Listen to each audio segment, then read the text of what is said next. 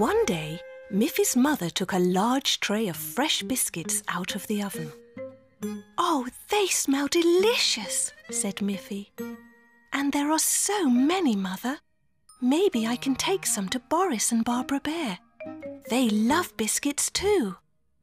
"That's a nice thought, Miffy," said her mother. "I will put some in a paper bag and you can take it to Boris and Barbara on your scooter." Miffy put the bag of biscuits into her scooter basket and headed out to the woods where Boris and Barbara lived. Just then she heard the sound of barking. Snuffy was running after her.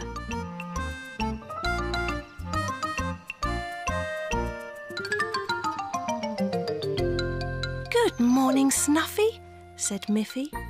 "Would you like to come along with me to visit Boris and Barbara Bear?" They travelled along together into the woods. But the ground in the woods was very bumpy. This didn't bother Snuffy, who ran around happily. She ran ahead much faster than Miffy. Miffy had to ride very carefully. When she went over a very large bump, she didn't notice that the bag of biscuits had fallen out. When Miffy arrived at Boris and Barbara's house, Snuffy was already there.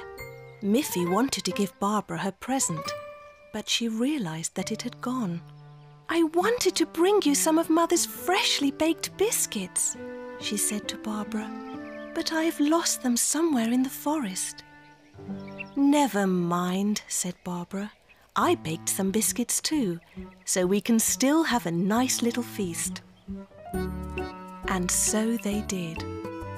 When it was time for Miffy to go home, she looked around for Snuffy, but she couldn't see her. "I can't go home without Snuffy," said Miffy. "She might be lost." "Don't worry about Snuffy," said Boris. "All dogs know their way home." So Miffy started home on her scooter, but she wondered, where could Snuffy be? "Snuffy, Snuffy," she called. "Where are you?" She went on a bit further and called out again. "Snuffy, Snuffy," put the bag of biscuits into her scooter basket and headed out to the woods where Boris and Barbara lived. Just then she heard the sound of barking. Snuffy was running after her.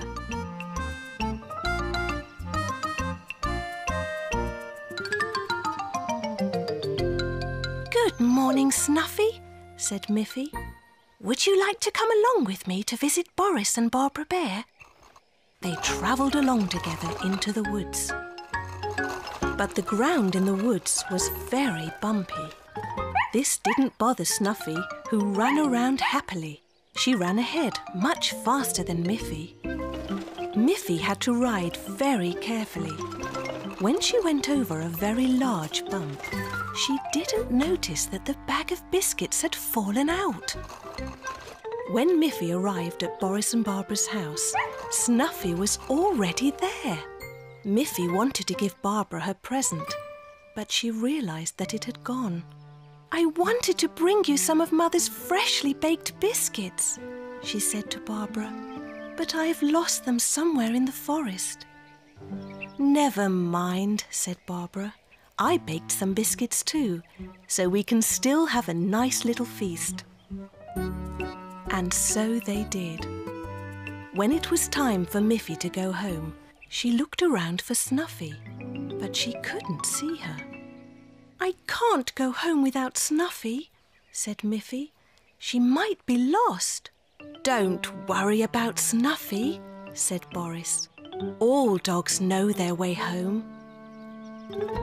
So Miffy started home on her scooter, but she wondered, where could Snuffy be? "Snuffy, Snuffy," she called. "Where are you?" She went on a bit further and called out again. "Snuffy, Snuffy, where are you? Now Miffy was beginning to get a bit worried. Snuffy? Snuffy! Snuffy! Snuffy? Snuffy? Snuffy! Snuffy! Snuffy! Snuffy! Suddenly, Miffy saw the bag that her mother had filled with biscuits. "Oh," she said, "at least I've found the biscuits." But when she picked up the bag, it was empty. There were no biscuits inside. Then she heard a little sound from behind a tree and went to see what it was. And there was Snuffy, sound asleep, with just a few biscuit crumbs next to her on the ground.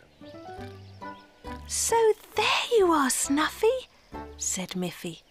"I see that you had a nice feast on your way home."